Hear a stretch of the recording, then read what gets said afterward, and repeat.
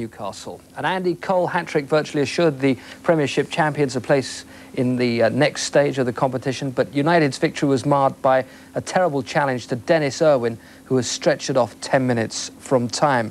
United's Group B rivals Juventus also won. They beat Kozici 3-2 in Turin.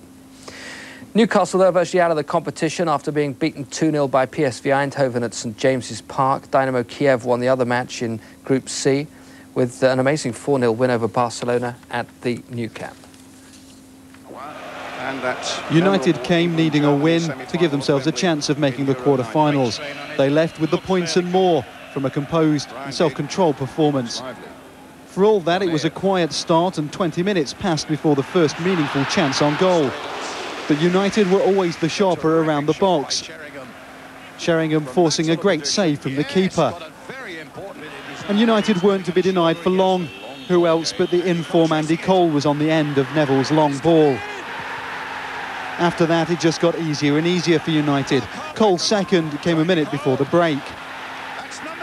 Feyenoord threatened briefly when Van Bronckhorst's shot rocked the United crossbar after the break.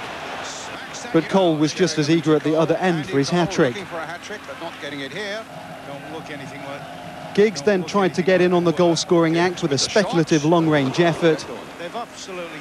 But distance was no problem for Cole's hat-trick. United's triumph threatened to be overshadowed when a high and unpunished tackle on United's Dennis Irwin left the defender rolling in agony. And Alex Ferguson fuming at officials and his opposite number on the Feyenoord bench.